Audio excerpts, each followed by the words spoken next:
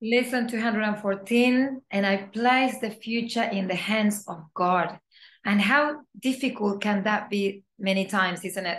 That we're so scared about what's going to happen. And many thoughts come in regards to what could happen, in financially, health-wise, relationship-wise, our children, our parents, our siblings. So much fear is connected to the future, and this lesson is for us to place the future in the hands of God.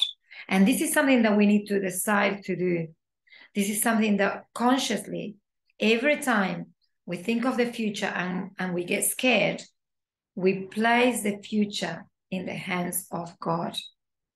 Yes. And also when the mind goes to the past, the past is gone, completely gone.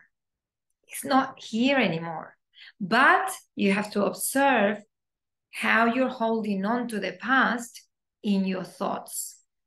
Yes. So this is a very conscious decision to refocus your mind, becoming aware on about when the mind takes you to the future and it's fear, or when the mind takes you to the past and it might be anger, it might be sadness, not sure. So it's up to you to observe and let go.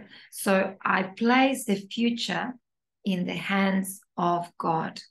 I place the future in the hands of God. I place the future in the hands of God.